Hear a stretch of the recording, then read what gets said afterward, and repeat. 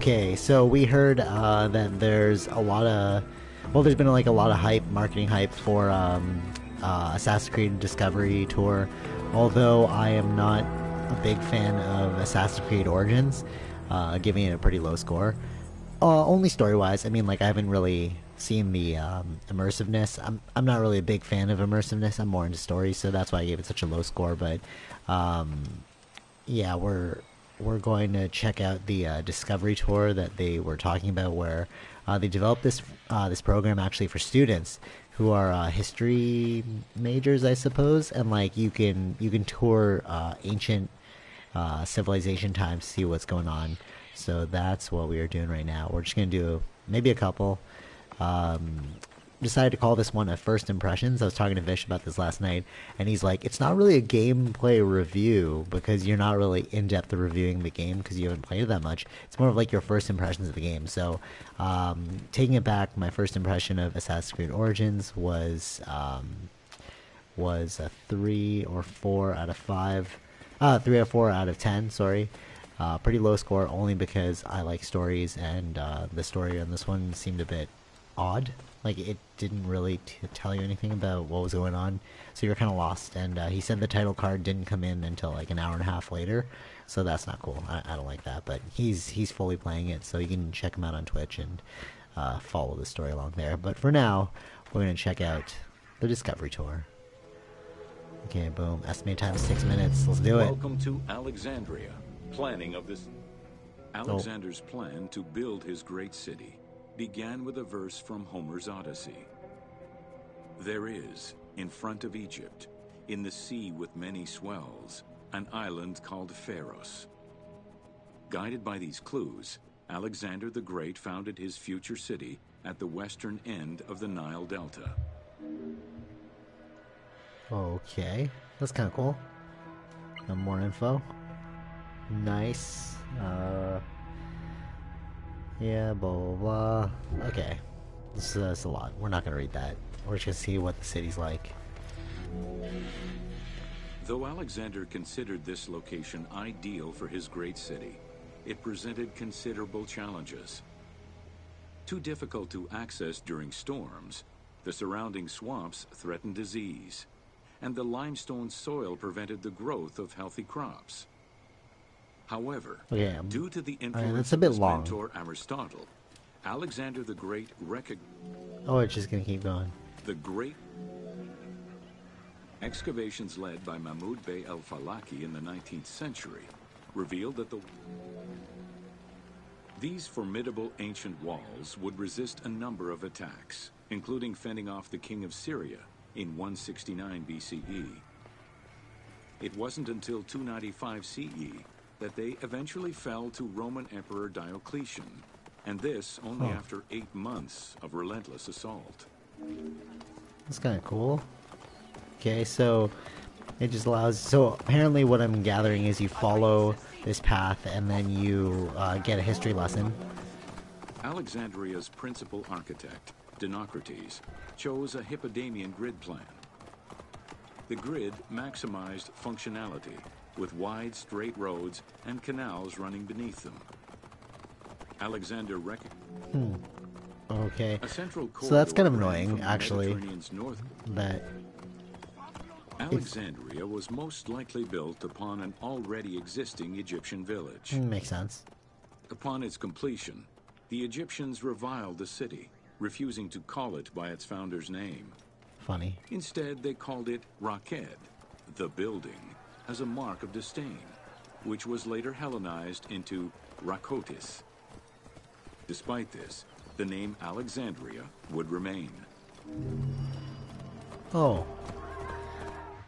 Okay. Welcome to Discovery Tour by Assassin's Creed. Oh, I see. Okay, so what I'm gathering is that this game, this like little segment is it's literally like a lesson. Well, they did say that in the trailer, so like they developed it for university students. So it makes sense that like you would it would just be a tour and it would just be like lectures.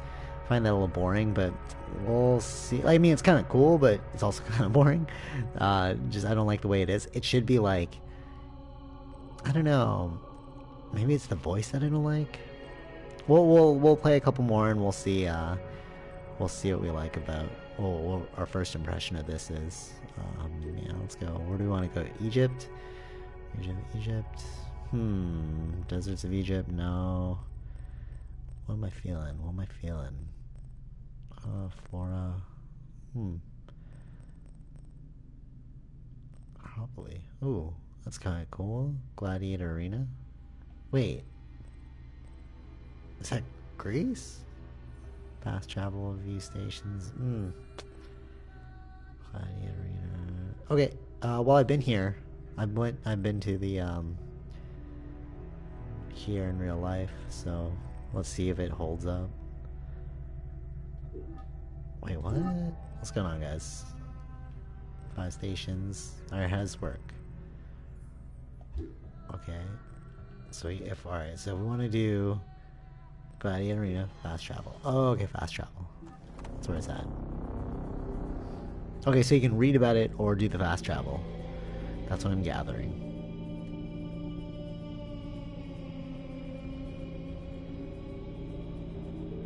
Ta-da. Okay, loading screen first. Oldest recorded. First roller is okay. Alexander's tomb was never found. Look a bit of ancient Alexandria. That makes sense. Has that always been there? Tab X. Oh, cool. Smart. Okay. Boom. Alright.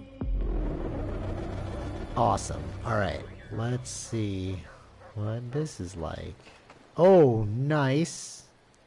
Okay, yeah, my books that I got there did talk about it looking like this. I heard it had gold though. Start tour. 3-minute tour. Welcome to the Gladiator Arena. It's kind of cool. Oh, is that the Roman Forum? Yes, it is. I've been there. It's pretty cool. Okay, let's see what's going on. While gladiators would not perform in Cyrene until later in the Roman era, the team decided to include a gladiatorial arena for 2 reasons. First, they believed it was important to portray this aspect of Roman life. And second, they felt it would add interesting gameplay possibilities. Oh, that's cool.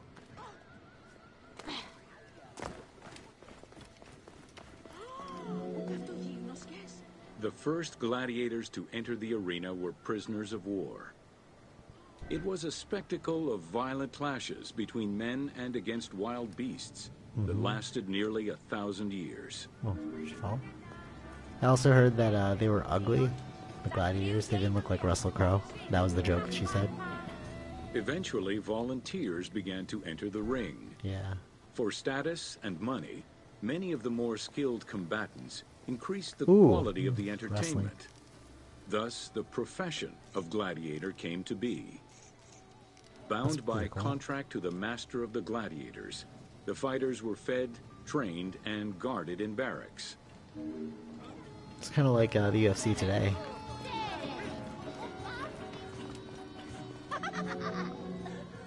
Gladiators were separated into heavy and light armored fighters, each with their own set of specific armor and weapons.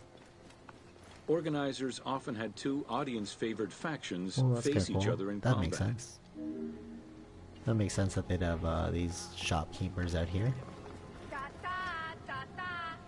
Yeah, also, in one of my books it said that there's like a canopy over here. I wonder if they're going to show that. It's kind of cool. The events were highly organized. Oh, sick. Fights were held with a background of music and supervised by a referee. Death, either in the course of combat or by decision, was not always the only way out for the loser. Several were released due to their performance and gained great notoriety as celebrities. Yeah, I heard that as a misconception. Tour complete. Alright, before we move on, let's see if we can get to the very top. That'd be kind of cool.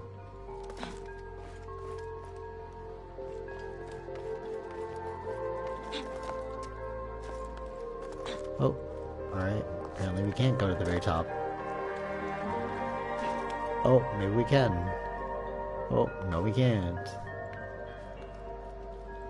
Okay, so apparently we can't get to the very top. That's a little lame. Sprint, sprint, sprint. Come on. Get to the top somewhere.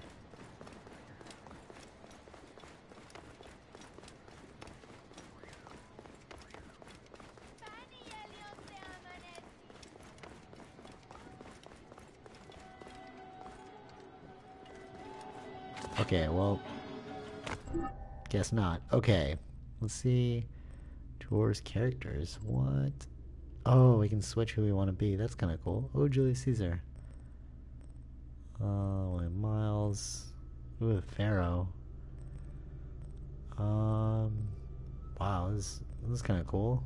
So you can select who you want to play as, in the game, like your skins. We'll be Sua? Julius Caesar? What does he look like? Huh, interesting. Cleopatra look like this, eh? Interesting. Okay, we'll be this guy. Oh, okay, let's do another tour. Okay, okay, let's try... Oh, pyramids, there we go. I was looking for this. Origin of the pyramid, nice. They don't actually know what the origin is, but... pyramid... then pyramid, red pyramid... Okay, so... Okay, cool. This is cool, okay. So we'll start off with the origin of the pyramid. Whoops. How do you do this? Fast travel.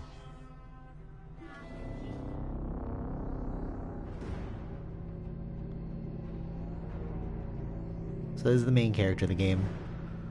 Looks pretty intense.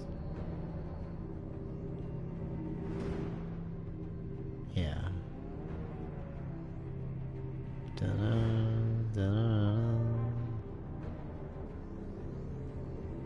Oh, that's fancy.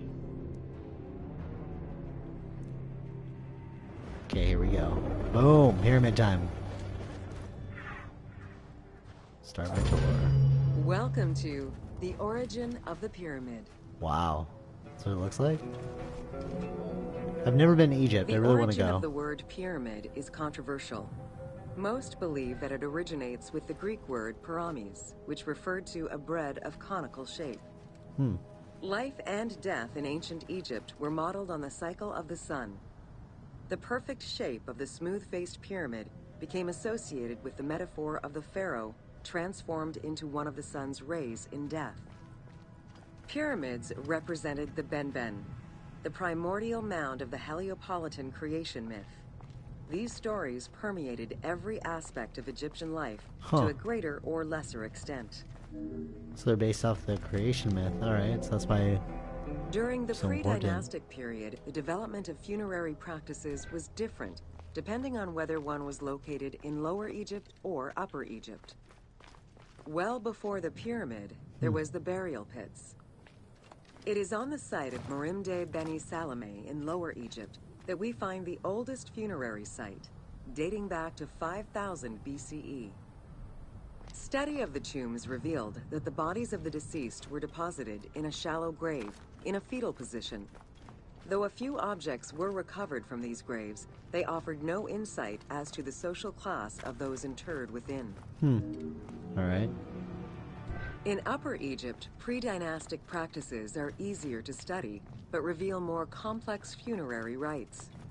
They are divided into two cultures. Don't really care about the funerals. During the three Nagata periods, ranging from 4000 BCE to 3510 BCE, funerary practices evolved. Wow, it's all about funerals. The shape of tombs changed from... Okay, nobody cares about the funeral. The term mastaba, meaning massive bench in dialectal Arabic, refers to a form of funerary architecture that was present in Egypt from the Archaic period. So it's all about the funeral then, huh? The arrangement of the substructure of the mastaba evolved during the course of the Old Kingdom. From the 5th dynasty onwards,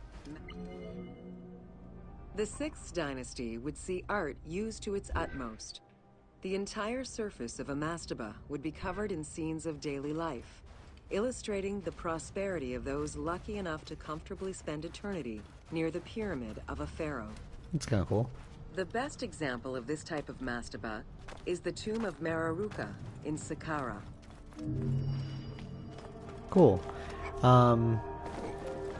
Yeah, so I like how they made the pyramids old already, because like even though it's like Egyptian time, because they do believe that the pyramids are much older than people like modern contemporary scientists believe. If you check out Graham Hancock, he's all about that.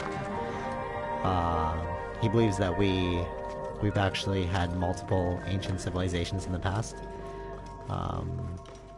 Like great engineering. 3 things are necessary when exploring Egypt: water, a good camera, and an omnipresent voice coming from nowhere.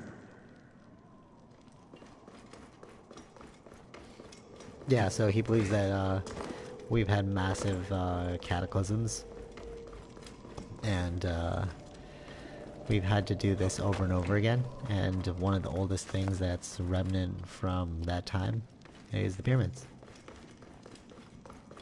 But it doesn't seem like there's too much going on over here. Let's see. Seems like a very like shallow overview, you know what I mean? I guess if you like watch all of them, maybe it would be good, but like it's nothing like insane going on. Rediscovering Egypt. Learn about the modern. No. Fauna of Egypt. That's kind of cool. Sean Francis. Temple of Zeus. Oh, that's cool. Temple of Zeus. Oops.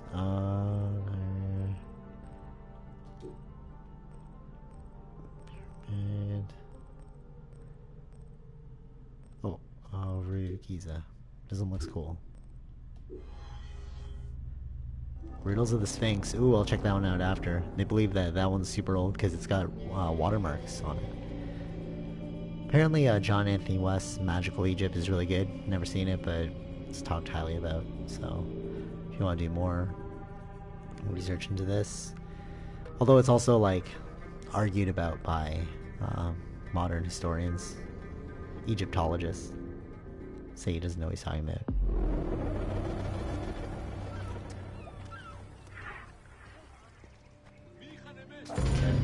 Welcome to an overview of the Giza necropolis.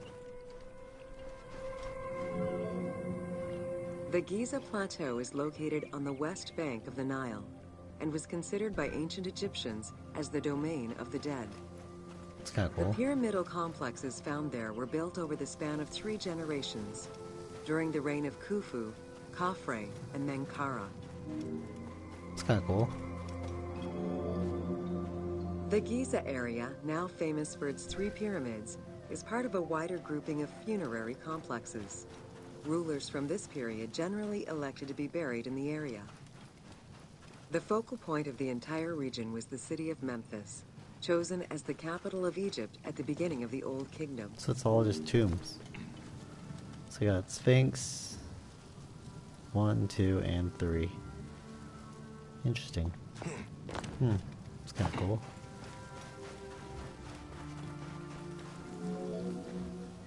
The placement of the Giza monuments, and particularly that of the pyramids, followed a practical yet strict alignment. First, they focused on cardinal points, and then they accounted for the... Take your time. I'll wait. It's not like ancient Egypt is going anywhere. Wait, what the hell? What was that? Man. That's kind of cool, though. It looks alright. Alright, let's just check out what's up with that Sphinx, because that... so I guess, like, I shouldn't venture too far off. Secrets of the Great Pyramid. What? Glassworkers of the world. Oh, I didn't know that. Leading glassworkers.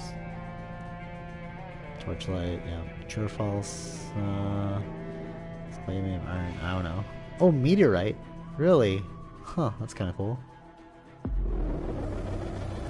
Apparently that's what's in Mecca, right? There's like a meteorite. Start to Welcome to the...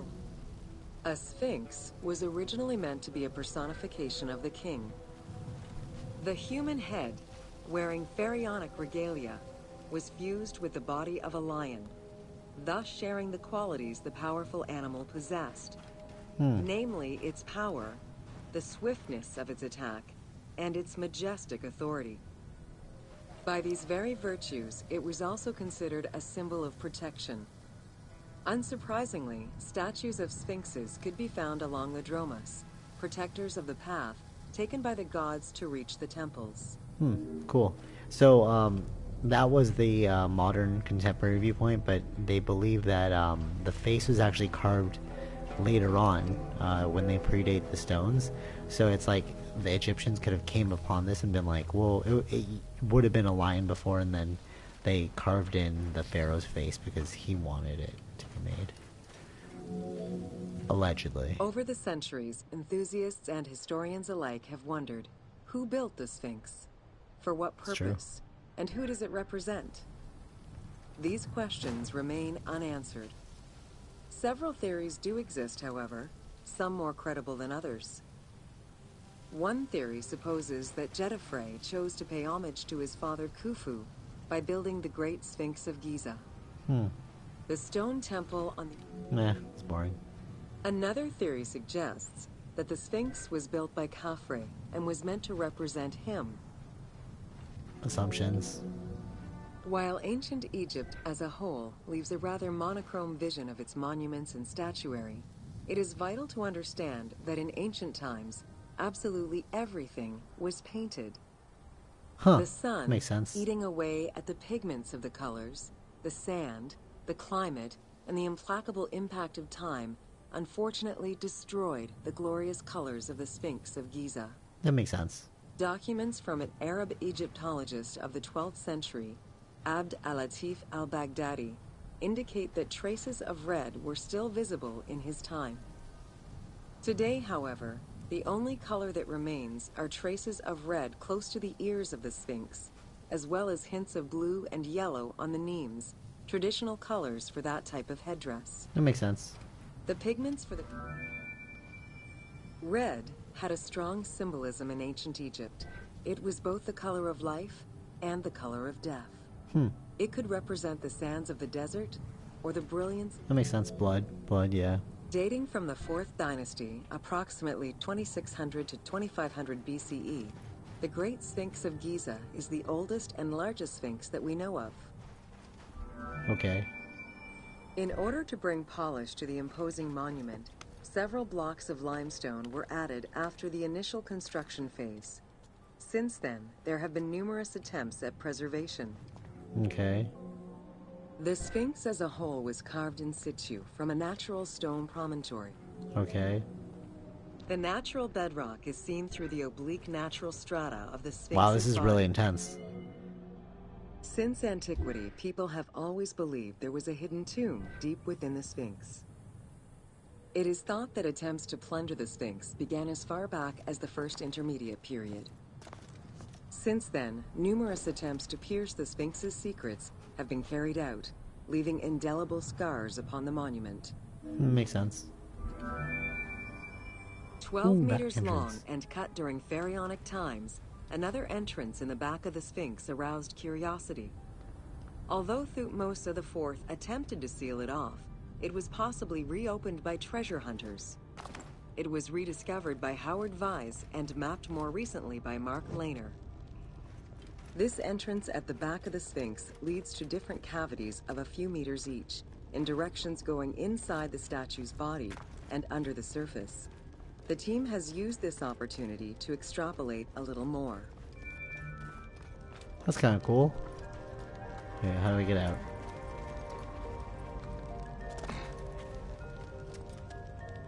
How do I drop that? There you go.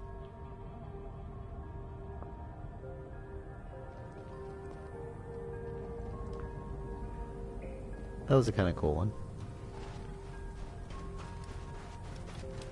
I think I might be over this, the Sphinx one. While there have been no major discoveries pertaining to the Sphinx of Giza in recent years, theories and hypotheses continue to emerge.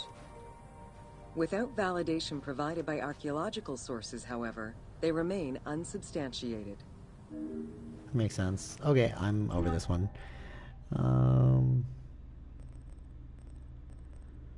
Sphinx.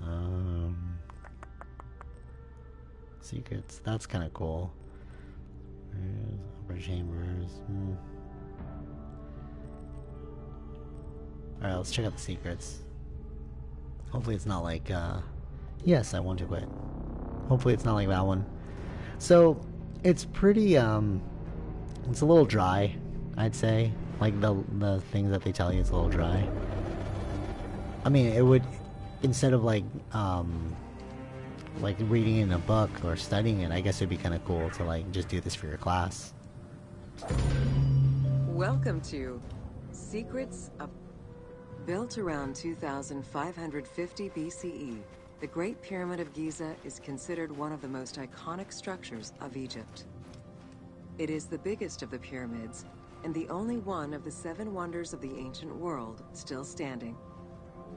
The construction of the Great Pyramid was also a display of power and opulence on the part of Khufu. Ooh, it is part of the pharaoh's vast funerary complex, which also includes 2 temples, 3 satellite pyramids, a causeway, and a builder's necropolis. It's kind of cool. New insights into engineering and ancient Egyptian culture are still being revealed over 4,500 years later. It is interesting to note that by Cleopatra's time, the pyramid's celestial purpose, its construction, and the function of its mysterious inner chambers was already unclear. Oh, that's interesting. The Egyptians had polished their design for centuries by the time work on the Great Pyramid began. Intended as a tomb for Khufu, the Great Pyramid's structural design has been considered to be nearly perfect by engineers and historians ever since. Precisely oriented north-south to the 4 cardinal points of a compass, the length of each side of the Great Pyramid at its base was 230 meters. And its original height was 147 meters. Why? The pyramid is a mere 0.05% error away from being a perfect square. In order to achieve the shape of a true pyramid, the design required many considerations in the planning phases, as well as precision during execution. It was especially critical that they Yeah, it's kind of boring. Materials for the Great Pyramid consisted of quarried limestone blocks, weighing between 2 to 15 tons each. Yep.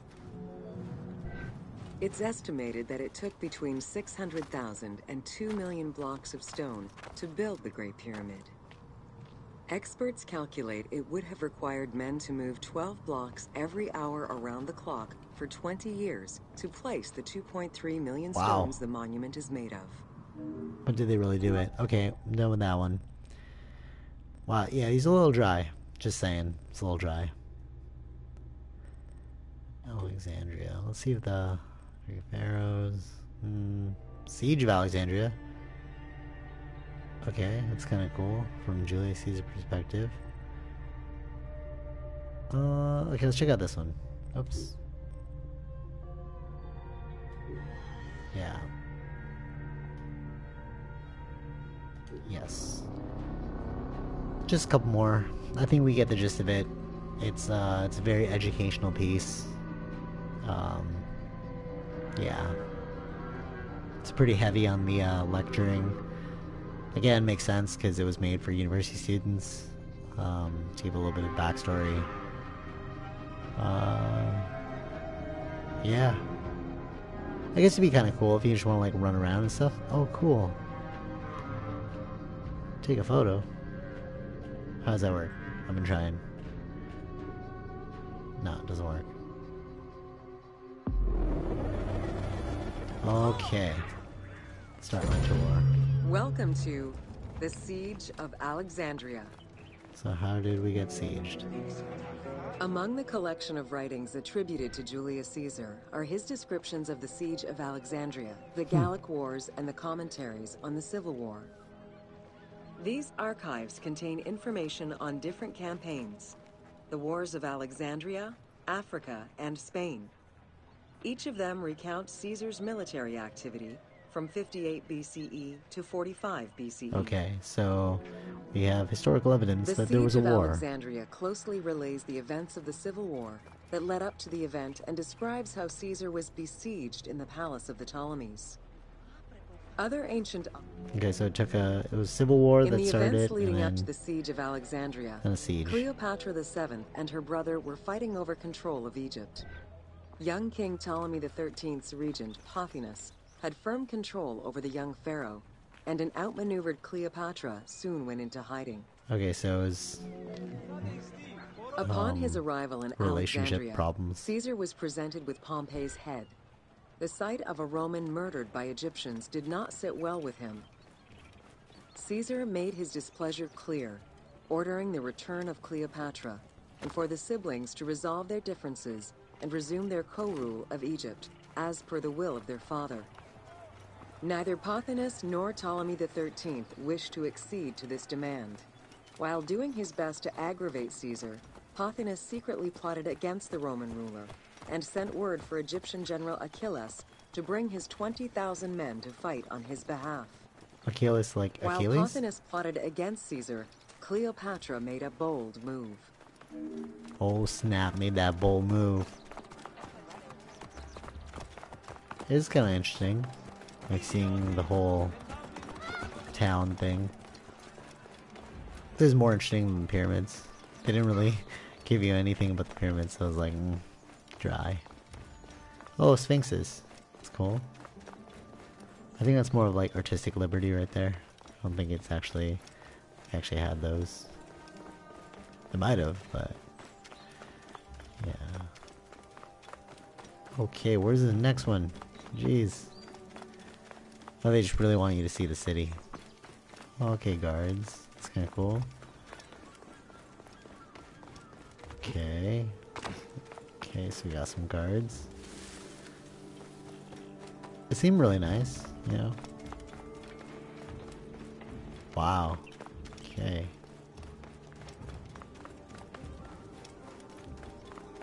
There's a guard right here. Holy, probably have to kill him in the game. There you go. There are various descriptions of the encounter between Caesar and Cleopatra. One report states that she snuck into the palace alone at night. Another account claims she was accompanied by an ally and was brought inside the palace wrapped in a carpet bag. Though exactly what happened at this fateful meeting is up for debate, what is known is that Cleopatra met with Caesar and earned his approval. Pothinus and Ptolemy XIII were most vexed with this turn of events. Oh, they were most vexed. What if she suffocated in the carpet? That would be nuts.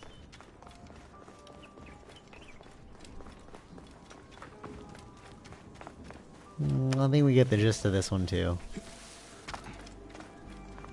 So it was all about relationships that really killed it. Greed, deceit, lack of trust. All the exact same themes that play out today. Alright, what's this?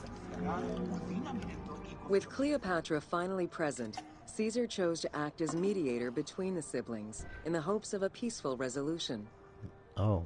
It did not take long for things to sour. During a banquet given to celebrate the reconciliation, there was an assassination attempt on Caesar. Ooh.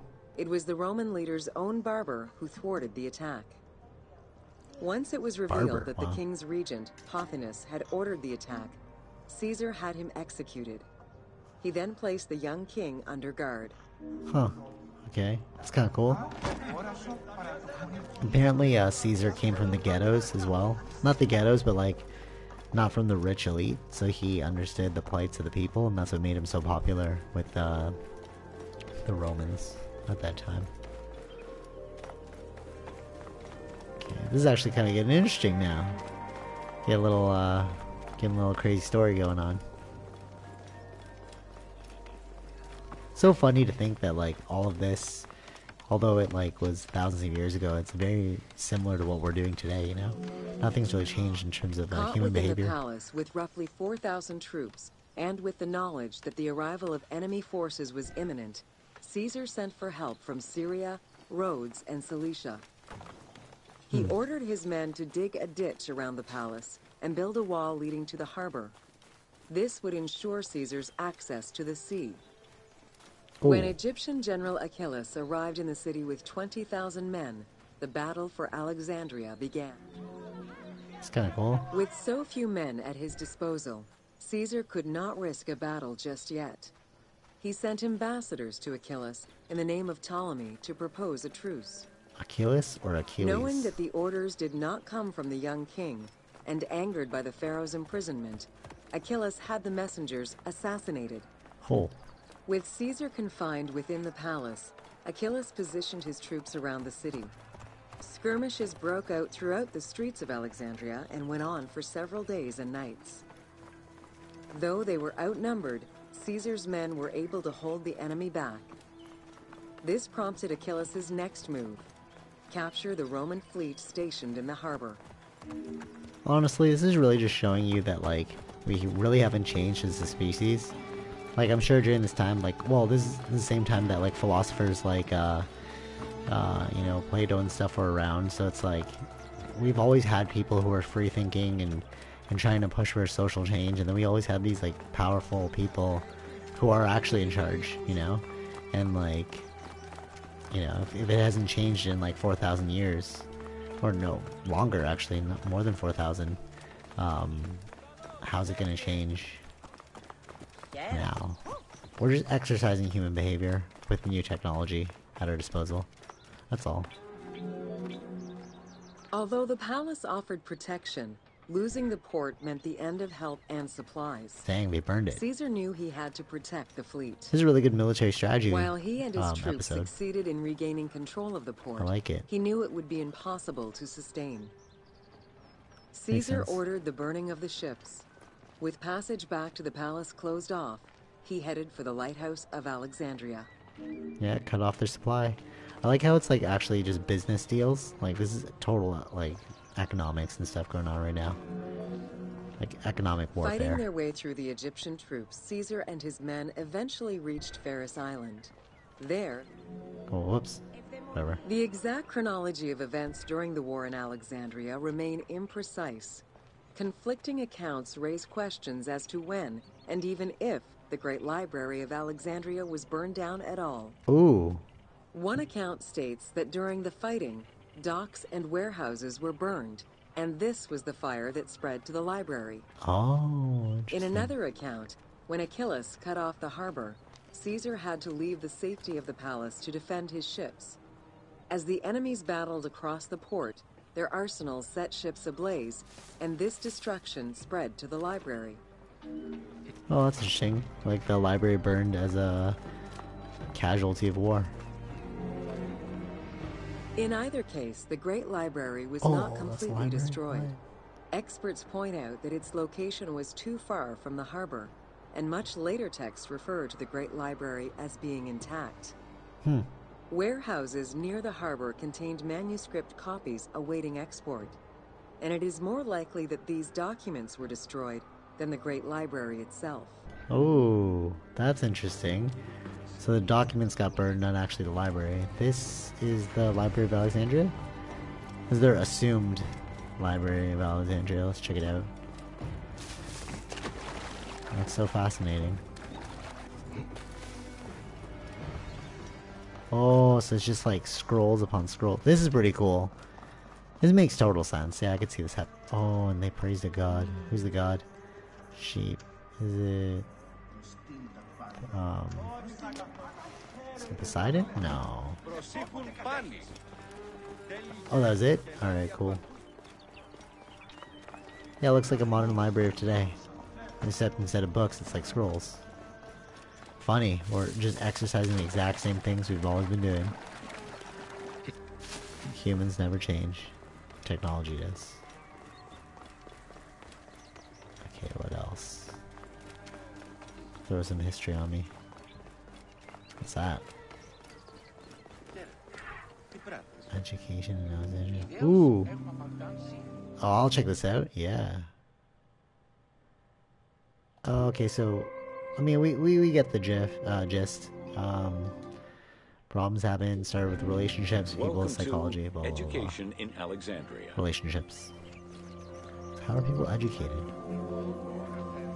The education of young Alexandrians did not differ from the one generally dispensed elsewhere in ancient Greece. At the age of 7, the child was taken in charge by a tutor, who then became responsible for instilling an elementary education, as well as good moral principles. Oh, cool. So like 101. That's cool. 101. Teaching was generally done outside, in the open air. Really? In the gymnasium, students were taught not only sports, but also topics such as rhetoric, philosophy, music, and poetry. All things deemed essential to one's education at the time. Sick. Okay. Science and art. Here, both girls and boys are shown attending a class given by one of the rhetoricians of the era. The team made the choice to show both genders attending class within the context of the game world. Even though it is historically inaccurate, the team felt it was not necessary to prioritize historical sexism over inclusive gameplay. That's funny. That's funny. SJWs at work. Okay, continue on Pharaohs. No. Okay, that's cool. Alright, maybe a couple more. That's pretty sick, though. Education. Oh, here we go. Great library. This is what I was looking for. Save slowly, reverse forms of entertainment. Commercial hub. Economic.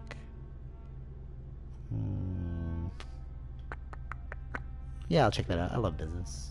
Oops.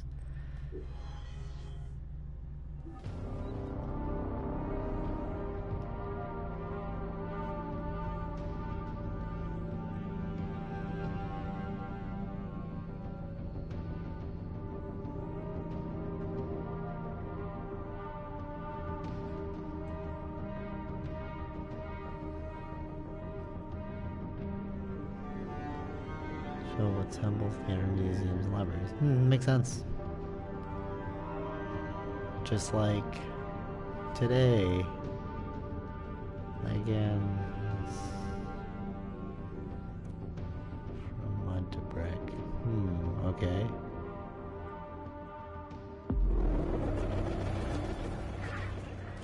Start tour. Welcome to... The ports of Alexandria were a major commercial hub, effectively connecting Egypt with the Mediterranean regions and beyond. Makes sense.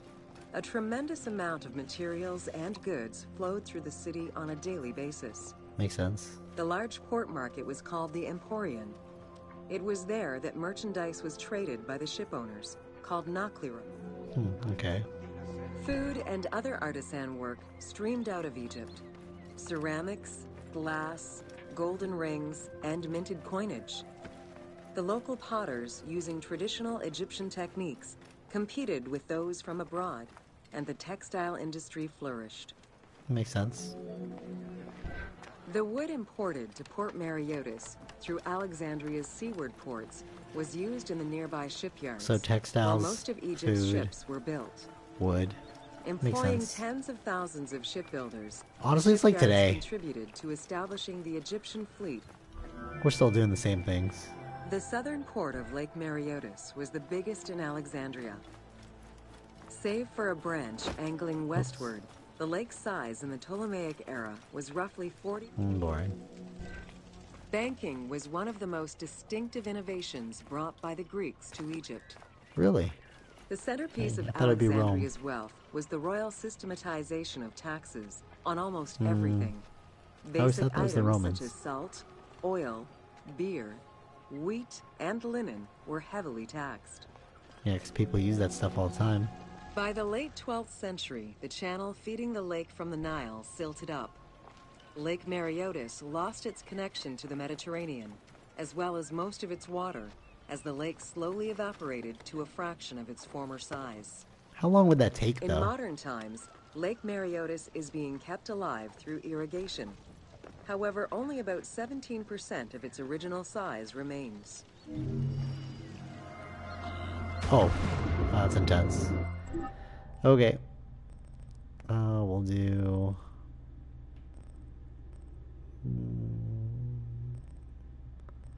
Great Library. Oops. We all love this one.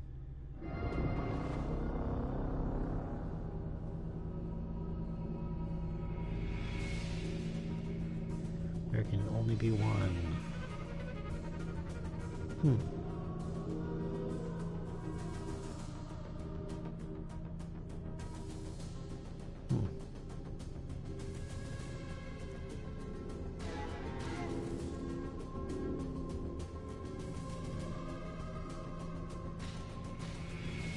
Or is it back to my head? Huh, okay. Alright. Boom. Welcome to the Great Library. Near the district of royal palaces and within the Moseon was the most famous library of all antiquity. The Library of Alexandria was built to house all of human knowledge. Ooh. At its pinnacle, the library was believed to contain over 700,000 parchments. That's cool. I like that.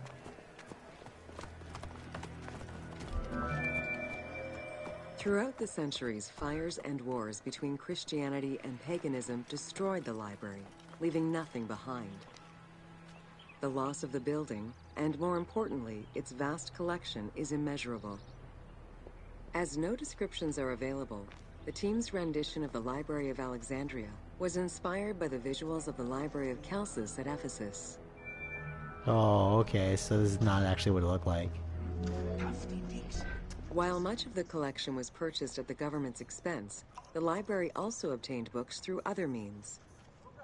Any books owned by travelers coming through the city were seized to be copied for the library. Oh, copied. The copy would then be returned to the owner, and the original entered into the library's collection. Oh, that's sick. Huh. Wow, they really wanted a good library. Alexandria offered unrivaled Oh, awesome. intellectual and cultural attractions. Eminent scholars from Athens, Rhodes, and other Greek centers traveled to the city to learn and engage with other free thinkers. Wow. Both the Moseon and the library were at the center of groundbreaking ideas and creative expression. That's cool. The great minds of antiquity were usually well versed in many disciplines, which were often associated to specific schools of thought.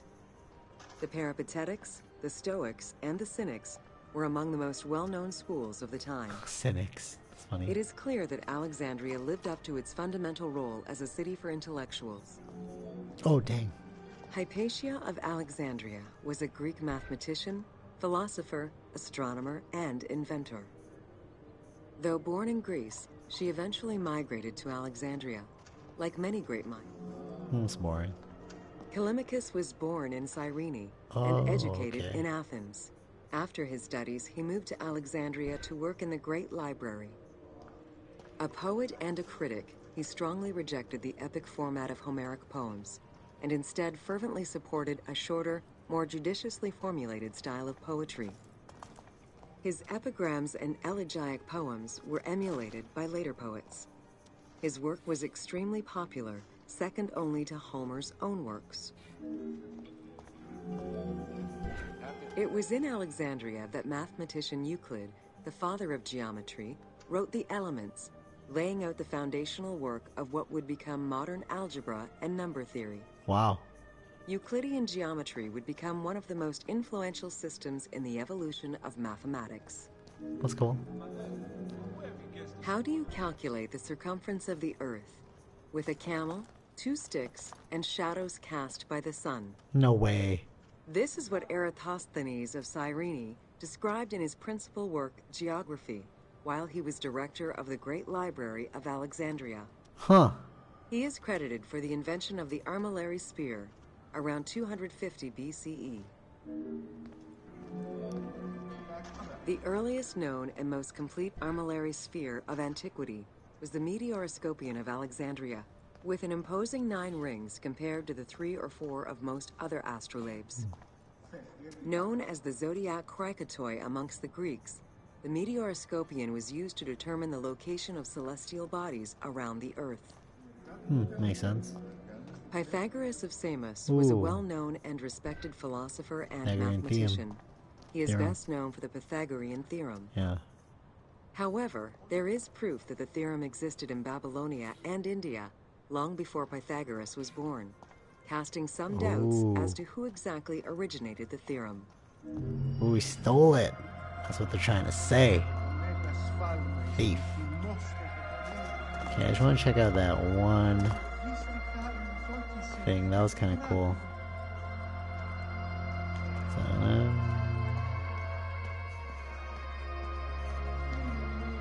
There's no more running. Can't run in the library. Was it this one? Talking about education? The great minds of antiquity were usually well versed in many disciplines, which were often associated to specific schools of thought. The Peripatetics, the Stoics, and... Take your time. I'll wait. What? It's not like ancient Egypt is going anywhere. Why does it always do that? Okay. Man. So we found out that if you leave the area, they get cheesed. The great minds of antiquity were usually well versed in many disciplines, which were often associated to specific schools of thought. The Peripatetics, the Stoics, and the Cynics were among the most well-known schools of the time. Different It mindset is clear that philosophies. Alexandria lived up to its fundamental role as a city for intellectuals, nurturing many great minds whose impact reverberates through our modern world. Oh, that was it?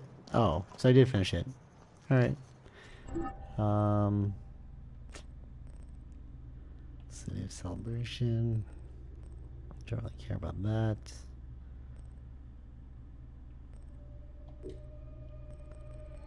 Cyrus. Ooh, no way. Nice agency.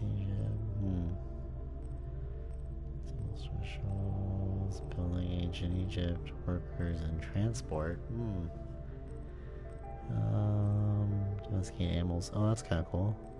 Egyptian medicine. I'll check that out. Pottery. Beer and bread. Oh, what about the production steps? Nah.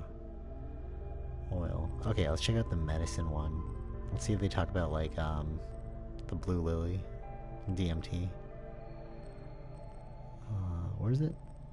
Oh god, did I lose it? Mummies. Whoops. Agriculture. Ooh, ancient Egypt fashions.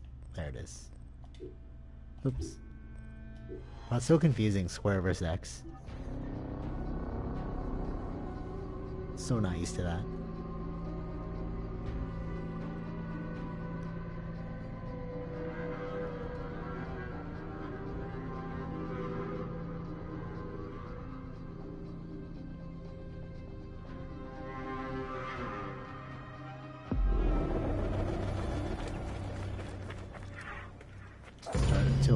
Welcome to Ancient Egyptian Evidence of advanced medical procedures have been found on mummies, and ancient Egyptians left detailed medical writings from diagnosis to follow-up treatment. One of the oldest known surgical studies is the Edwin Smith Papyrus. It's one of the first documents in history that notes... Yeah, it's boring. Another similar document, the Ebers Medical Papyrus, is over 20 meters long and 30 Okay, so it's just long. about stuff that they found out about. Remedies were considered as medicine and carried by doctors and priests. Village doctors often had another job alongside their medical duties and the preparation of medicines. A cure for blindness was made of fermented honey, ochre, and coal.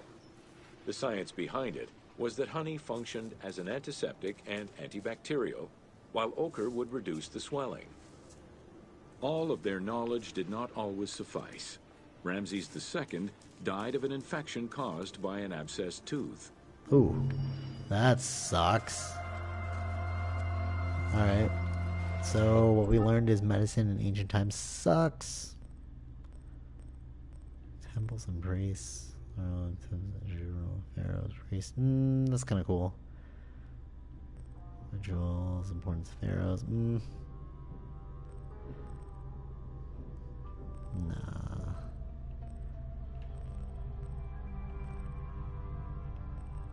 Domesticated animals.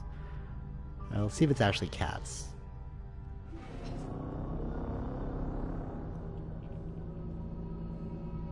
Yeah, so I think I'll just give it a score right now before we do maybe a couple more and then finish off. I would say I'd give this game a solid 6 or 7. It's not really a game, it's like an expansion pack or like a DLC. I would give this like 6 or 7 out of 10. I would give it like if I was actually in the field, maybe like 8 or 9 out of 10. But for the average consumer, I'd say this is like a 6 or 7 simply because. Start the tour. Welcome to Domesticated Animals of Ancient Egypt. Interesting. So I'd say I'd give this like a 6 or 7 out of 10 from a novice perspective. But if you're actually educated in it, maybe you get higher. I don't really know. It's pretty interactive, but I mean the descriptions are kind of dry, which kind of sucks. And I don't like how if you accidentally walk into the next one, it starts the next one up. It's kind of annoying. Yeah, it's a good game. Much better than the actual standard game. So if you're just looking for something cool and interactive to like jump into different realities, I would get this game simply for this function alone. Story itself didn't seem too good. Like the actual story of the game, like it's very bad, confusing, but can't say it's bad actually because I haven't actually played it. It's more confusing. It's like not put together well. But this function of the game is really sick. It's sort of like if you buy StarCraft, you don't actually play StarCraft for the story. You only play it for the online, or Call of Duty for that matter. It's also like that. So I'd definitely pick up this game just for this function because this is pretty legendary here. Yeah. So we'll continue.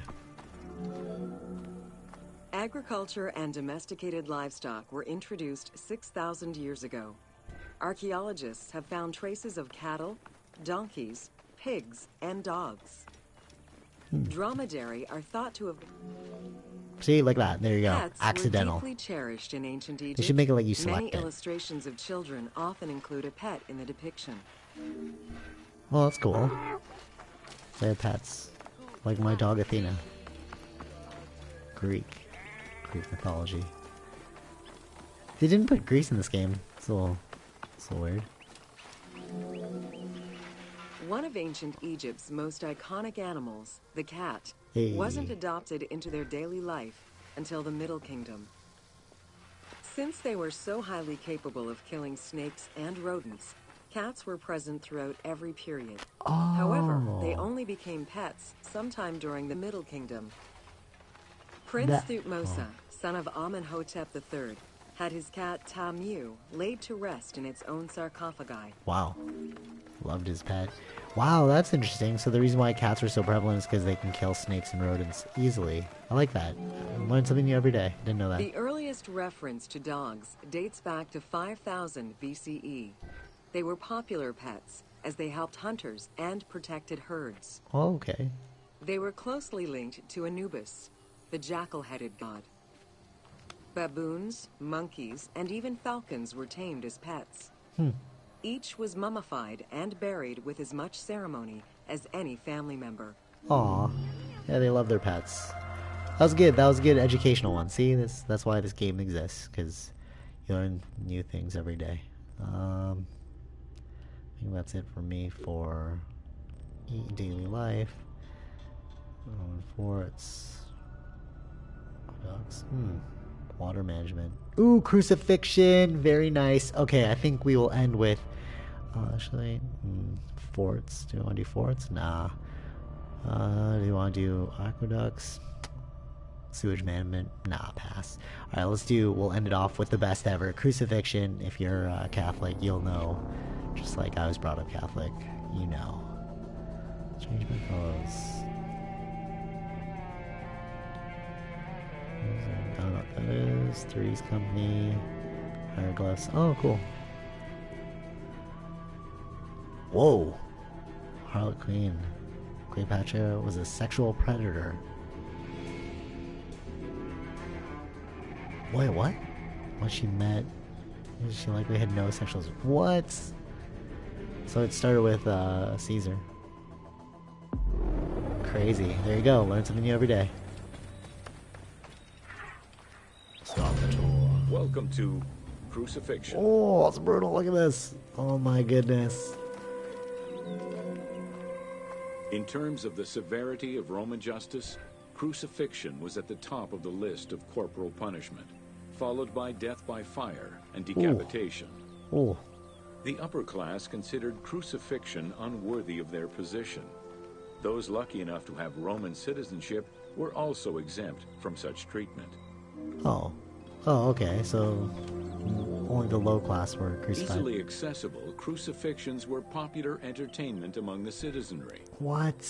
Unlike throwing victims to wild animals, which required an arena, crucifixions did not require any particular setting. Wow, this is just like human cruelty at its finest. You know what's funny? Like, if you actually look at like, I'm best to go all political, but like, if you look at like Syria and like Iraq and stuff, and we call them like animals and stuff, it's just like old thinking. Because look at this. This is like animalistic right here. Like, you could totally, if this was around during this time, people would totally be like, oh, this is so animalistic, it's barbaric. But it's like, dude, it's just different time frames. Like, just because they haven't evolved in terms of technology, that's why they're like the way they are, you know? It's like, this is just, it's just humans being humans, man. Those subjected to crucifixion were almost always slaves, traitors, and lower-class citizens. Okay, so only the worst Roman deserters were crucified because the betrayal of the soldiers was perceived as endangering the lives of Roman citizens. It's like treason, yeah. Makes sense. This is craziness. You're talking about Jesus? In 71 BCE, a major slave uprising in Italia was repressed by the Roman army. This resulted in the crucifixion of 6,000 men, including their leader, a slave and former gladiator known as Spartacus. Oh, just like the movie. Okay, that is where we'll end it here. This is our first impression of the expansion of Assassin's Creed Origins. Again, 6 or 7 out of 10. We'll just make it a 6.5 because I can't decide between. No, we'll give it a 7. We'll be generous. It's a 7 out of 10. If you're actually in the field of history and you want to learn a bunch of stuff, I'd give it probably higher because you'd be more entertained with this. My kingdom for a glass of water. Okay, for the average person, who said that? That's weird. Not the voice in the head, but like the actual quote. Yeah, so this deserves like 7 simply because it's pretty awesome, but it's dry. It's pretty educational, but like you do want to skip over some parts, like the pyramid stuff. I thought it was gonna be really interesting, but that was super dry. Although I guess it's purely preference because I really liked the economic one, like the Alexandria ones, when you find out about like how people lived and how it fell. Like behavioral stuff is really fascinating to me. But yeah, so pick this one up. Pick Assassin's Creed up Origins simply for this expansion, or just pass on it altogether. I think this is totally worth it. This right here is like, yep, this is totally worth the price. And then if you want, you can play the story later, if you're into that kind of thing. But just like StarCraft, it's like you don't really need the full game. You just want it for that one feature. Call of Duty 2. So till next time. It's not the heat that gets you. Well, it might, if the miles and miles of endless barren desert without water don't first. Huh. So till next time, don't be a lower class citizen or else you'll be crucified. Will that still happen today? Not in the same way. But you know what I'm trying to say. Take it easy.